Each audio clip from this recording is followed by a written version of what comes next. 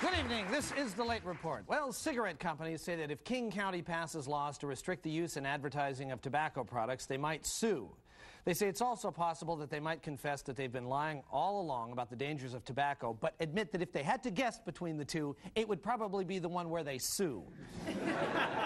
The SeaFair Hydroplane course has been moved closer to shore to allow a Blue Angels show that doesn't fly over spectators. SeaFair officials say that it's much safer to have a 200-mile-per-hour boat making tight turns close to shore. Scientists say that next year they may move Keiko, the orca whale, to a pen in the icy waters of the North Atlantic. If so, the new move will be documented in a movie called Freeze Willy.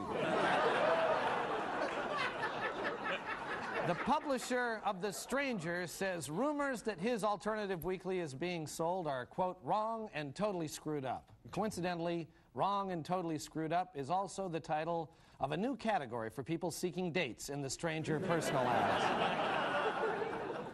The Portland Oregonian ran a story showing that a washing machine soap product called the Laundry Solution doesn't work. In a related story, the Seattle PI ran an expose that thoroughly discredits those X-ray glasses advertised in the back of comic books.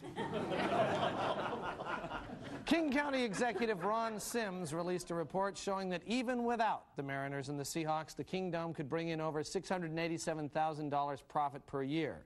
That is, of course, if the Dome could be rented out on the weekends for all-night raves.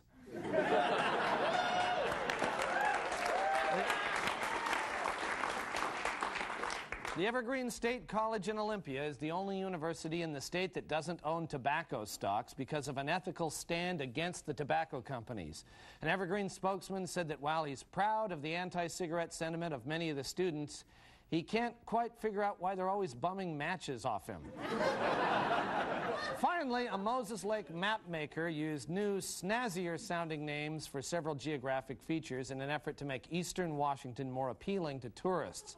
As a result, the town of Ellensberg will from now on be known as Bitchenberg. It's been a Late Report.